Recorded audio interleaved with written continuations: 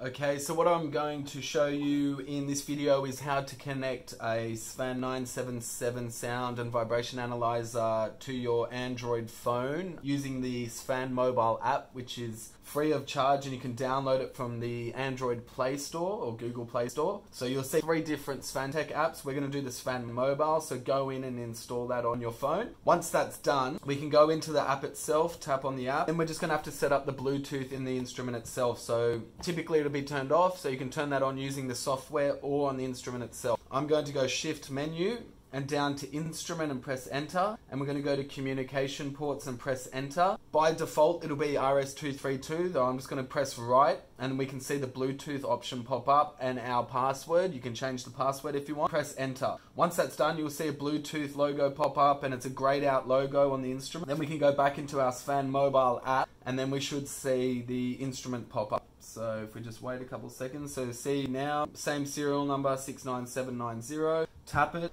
I haven't paired the instrument already with Bluetooth on the phone. It can connect automatically, so just punch in the password for Bluetooth and press OK. And then you're going to see that the phone's connected. So for example, one example of this is if you have an audio booth, you set the instrument up, you want to press start on a measurement, after everyone leaves the booth, so a minute later. What you can do is just pop down the measurement screen where you have a few basic parameters. You've got measurement, you've got markers, you have some setting profile. You can't change the settings on the instrument, but it will tell you what they are. So if you just head over to measurement, and then you use the drop down screen, and then just press start, you'll see that the instrument starts now running. So within Bluetooth connectivity, 5 or 10 meters, you can pause the measurement, you can start the measurement, and you can also stop the measurement. Lovely. Cheers.